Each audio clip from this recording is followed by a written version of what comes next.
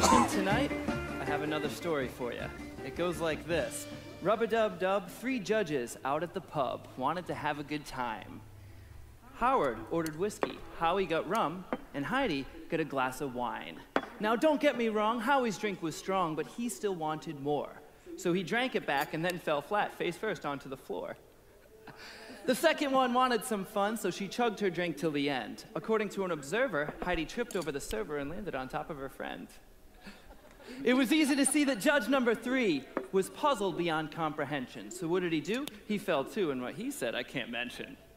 So the first guy ordered a whiskey dry because he started to sober up. But when he reached for his drink, it was gone in a wink because Howie had stolen his cup. So Howard bought a new beer and climbed with no fear onto the table's top. The toast went well till he let out a yell and then fell through with a plop.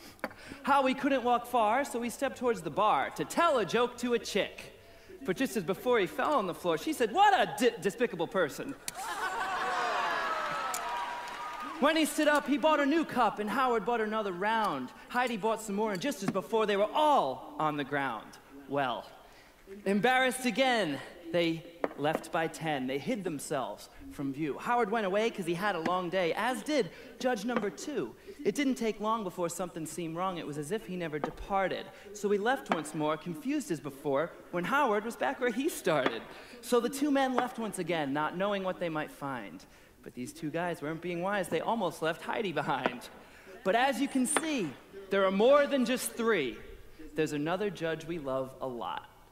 I'm sure you'll agree that it's not me, but it's Mel B that makes this show hot. What the heck? You all look really great. Yup. Even you, Howard.